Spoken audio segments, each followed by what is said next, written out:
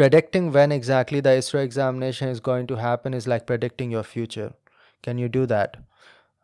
Right, so you don't have superpowers, and not even the people sitting in ICRB know exactly what is going to happen, because it is getting influenced by so many different things, right? So please don't waste your time in trying to predict. I know, being an aspirant, it is disheartening, and ideally they should have been very crystal clear about when exactly the time is, but unfortunately we don't live in that world.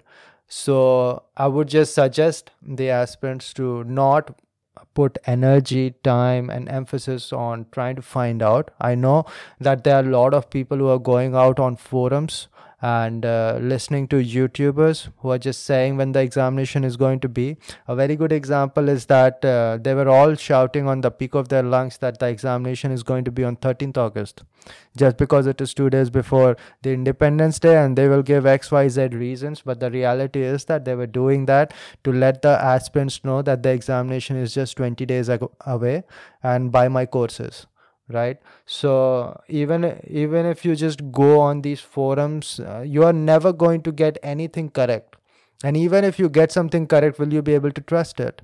Because if even the people sitting in ISRO, even if the scientists sitting at ISRO do not know when the examination is going to be, how the hell do people in the outside running coaching institutes know exactly when the examination is going to be, right?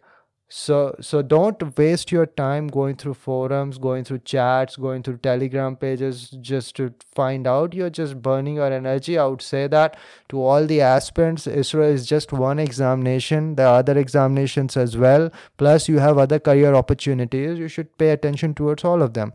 The only thing I can say is that from today, when you're thinking when the examination is going to be, it will be ranging from 20 days to 2 months.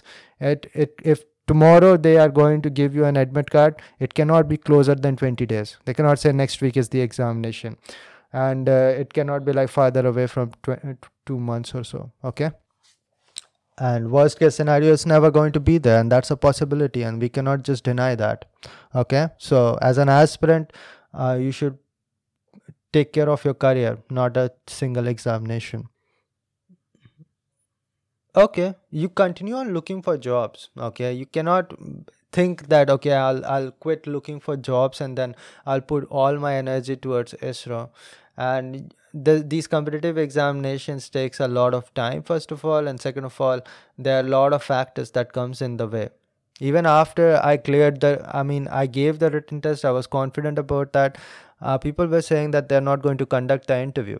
All right. Even in 2020, during the COVID time, when the recruitment and vacancies were very high, after the written test, people were again like not sure if they're going to conduct the interview or not, and they like dropped the number of people they called for the interviews, which hurted a lot of people who did not perform as well in the written test but had a good chance in the interview.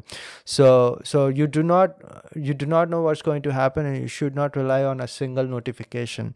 So do keep on looking for jobs. All right, otherwise if nothing works out in 6 months, you have only yourself to blame, because you cannot just rely on one single thing.